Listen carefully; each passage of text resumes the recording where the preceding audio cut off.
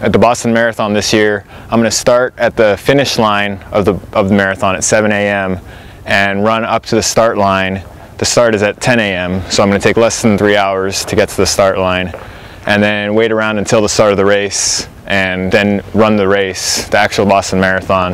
The goal is to run under 6 hours for the whole 2 marathons, and obviously under 3 hours for each marathon.